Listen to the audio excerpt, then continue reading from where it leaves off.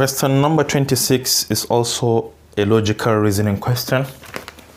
It says let P stands for Umar is brilliant, while Q stands for Umar is hardworking.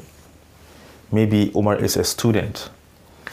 So which of the following symbolic forms represent Umar is brilliant and hardworking?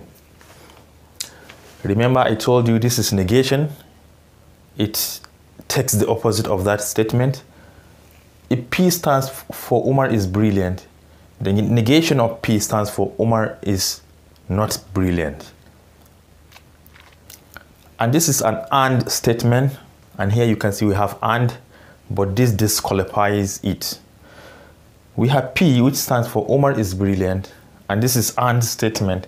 So you can see clearly that this is the right option, because it says we should find the statements that says Umar is brilliant and hardworking. Umar is brilliant and hardworking. Umar is brilliant or hardworking. Umar is brilliant provided that he is a hardworking student. Umar is hardworking student provided that he is brilliant. So this is the right option. Let us move on to question number 27.